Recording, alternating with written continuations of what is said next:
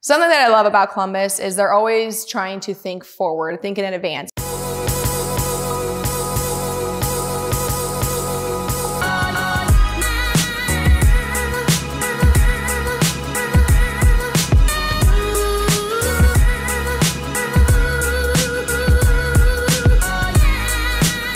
Our housing is very short right now, but we do have a bunch of apartments going up. So the Columbus Chamber is always looking for ways to grow Columbus. And we do have a skating rink that's going to be going up. I know we're working on, a new library. That's a big thing that they're trying to get passed.